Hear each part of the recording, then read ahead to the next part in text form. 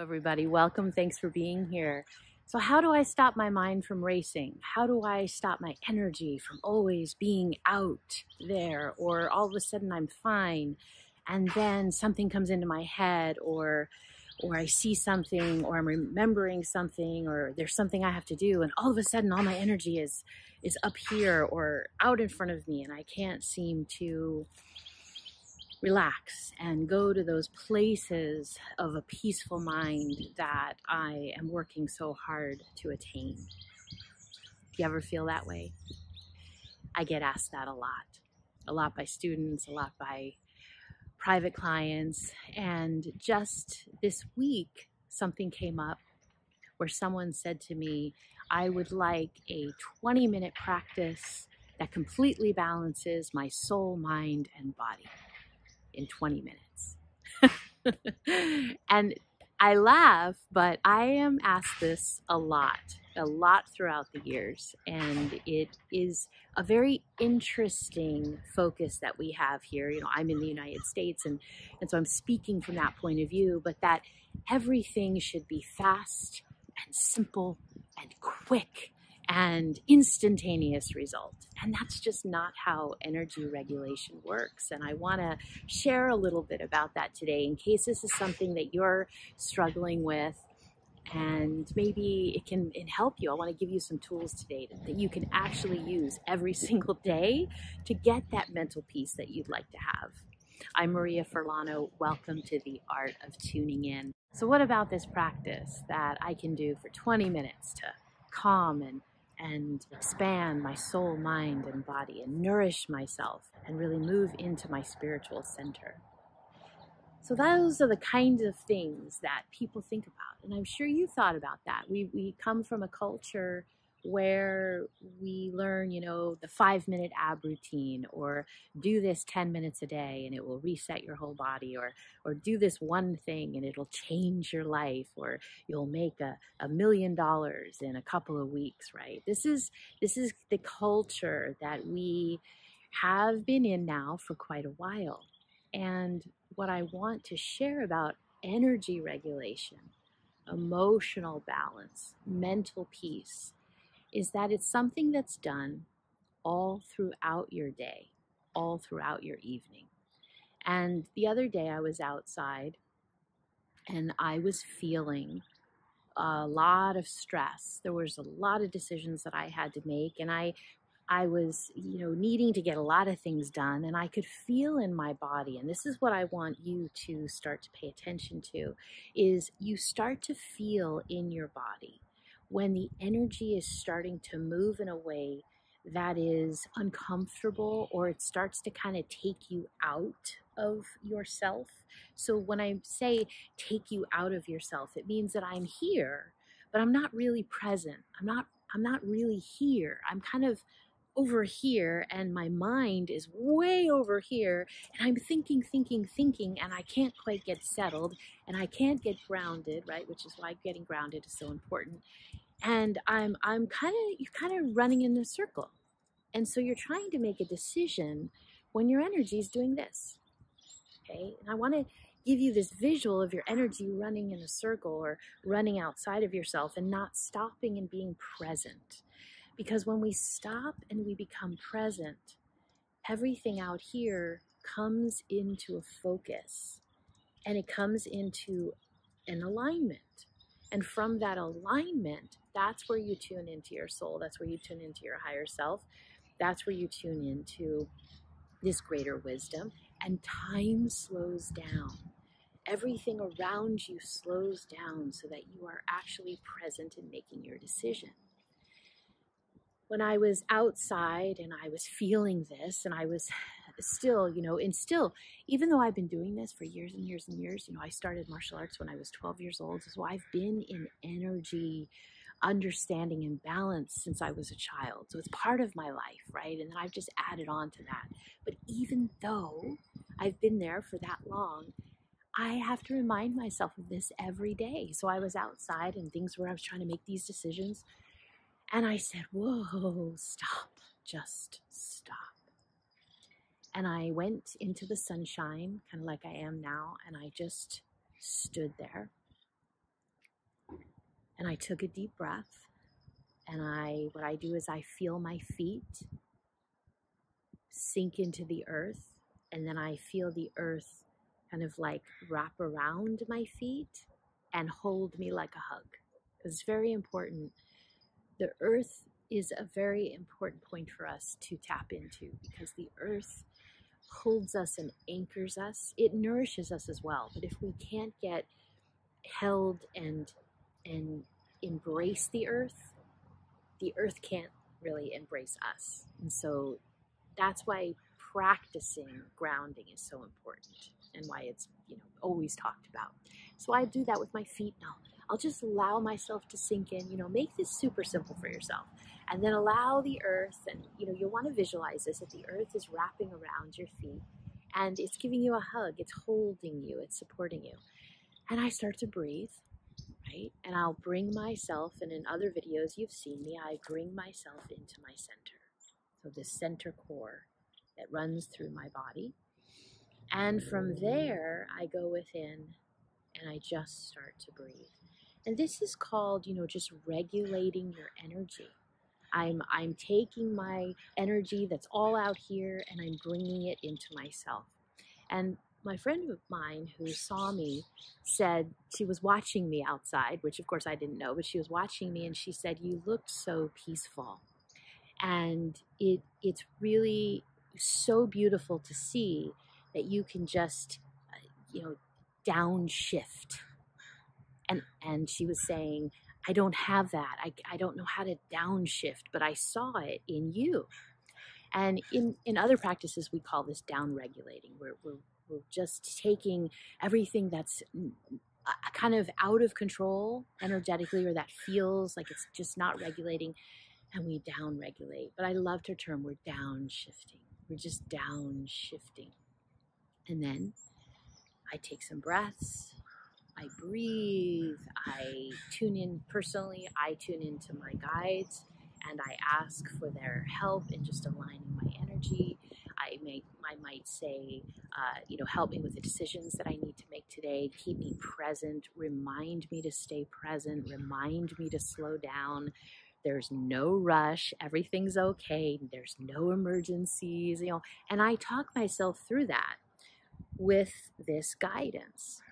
And my point is that I do this sometimes, several times a day, if I'm dealing with a lot of stress, or there's a lot of decisions, or maybe I'm tired and I'm still needing to do things and I'm not quite there, but I bring myself back. And then some days you're flowing through your life and the day is terrific and everything flows and you don't need to do anything. You're just kind of flowing. You're there. Your energy's good. Everything's good. You're happy. All of these things. But many days, it's a constant rebalancing. And so when people say, well, just give me a routine to do. Well, a routine is good for our energy, but energetic medicine, energetic harmony, energetic regulation, energetic alignment is an all day, all night process. We are always realigning ourselves. So all of the tools that we learn, like, for example, grounding into the earth and breathing and bringing our energy into center, and doing yoga practices, if you practice yoga, and doing Qigong like I do, doing all of those beautiful practices that help move the energy through your meridians in your body, which are like freeways of energy that run through your body and that help you build resilience. This is the other thing. People talk about wanting to calm their mind and wanting to create peace in their life. But what we need to do is to build energetic resilience, which means that we become stronger energetically so that we are able to bring ourselves into neutral, to focus, and to deal with what's going on in our life. Not just to try to move to a peaceful place, but we have to actually deal with life. We have to actually make decisions. We have to move through our life. There are things that come up in our life that are challenging. Life is not just, this easy river. Sometimes there's rapids and we have to, go through the rapids. And it's how we go through those rapids that is our state of enlightenment. If we go through those rapids in a state where we can bring ourselves into balance and we can move from that state and still react and respond from that state, navigating, then that is huge energetic enlightenment. If we have to cower, or if we have to just, go out there.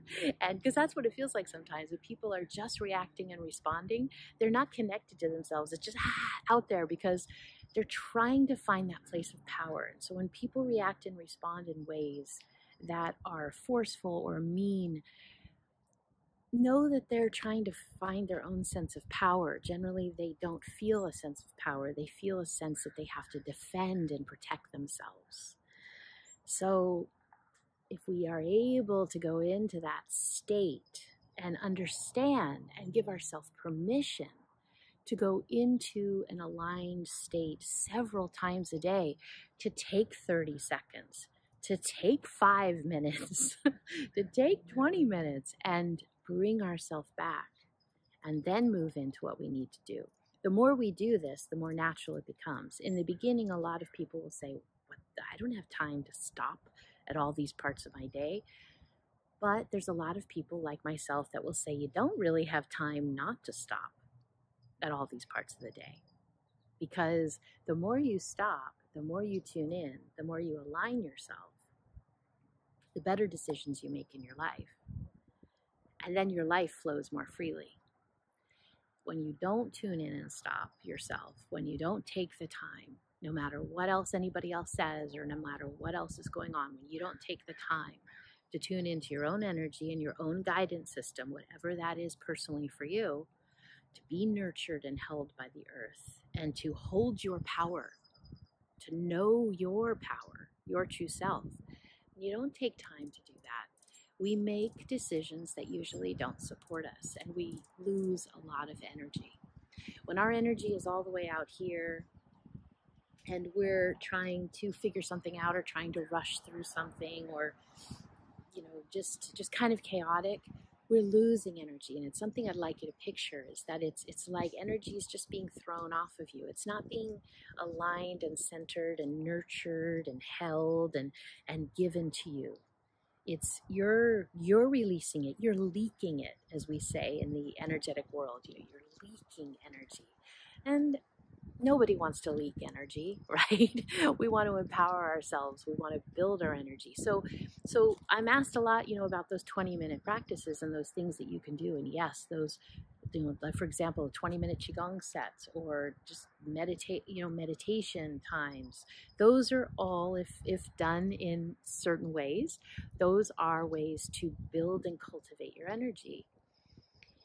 And you need that because you need that strength in yourself.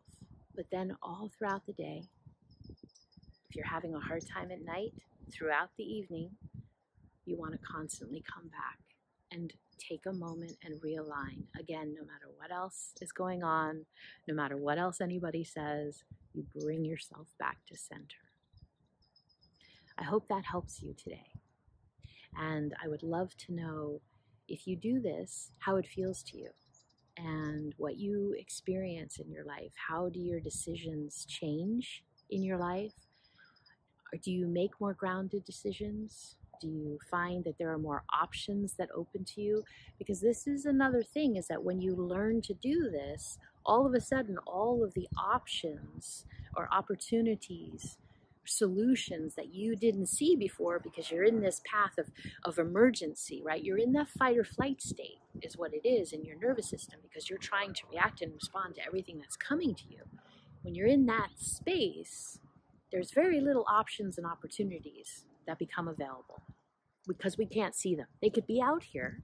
There could be somebody standing right next to you with the perfect idea, solution, opportunity, answer that you need, but you're here and you're trying to react and respond. You're trying to protect yourself. You're trying to just stay stable. You're leaking energy, so you're getting exhausted, and you don't see it or you don't hear it.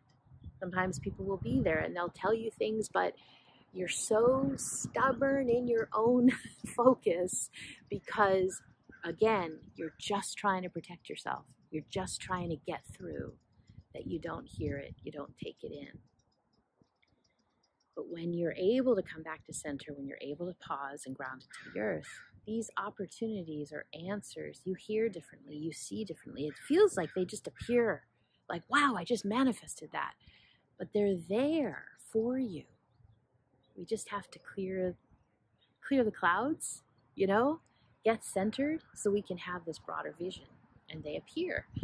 When you want to work with higher levels of energy, when you want to elevate your own energy, you need to constantly realign yourself into higher levels of energy. And then those higher levels of energy work with you. That's the alignment, that's the manifestation process.